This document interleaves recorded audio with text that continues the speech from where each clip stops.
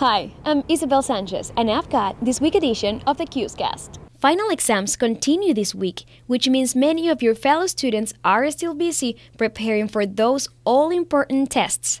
A reminder that both Carnegie and Byrd libraries are open 24 hours this week if you need resource materials or a quiet place to study or write.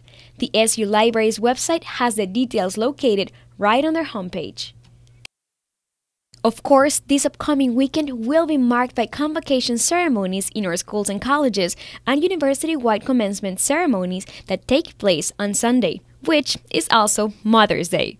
This year's commencement speaker is Vernon Jordan, the well-known civil rights activist, business executive, and attorney, who also served on the presidential transition team for Bill Clinton. Commencement takes place Sunday morning at the Dome. A powerful display on the Quad recently to recognize Sexual Assault Awareness Month, which is April. As part of this effort, the It's on Us student volunteers, ROTC cadets, Chancellor's Task Force on Sexual and Relationship Violence members, and the Office of Health Promotion, peer educators, and staff installed the It's on Us SU visual display on the Quad to share statistics and facts about the intersection of alcohol and sexual violence through a moving visual display.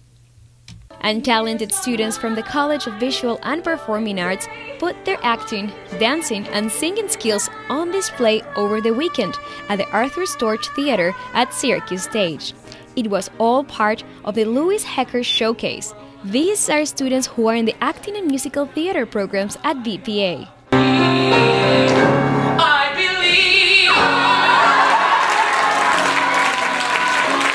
And don't forget, for the latest Syracuse University news, even over the summer, check news.syr.edu. Isabel Sanchez, Syracuse University News.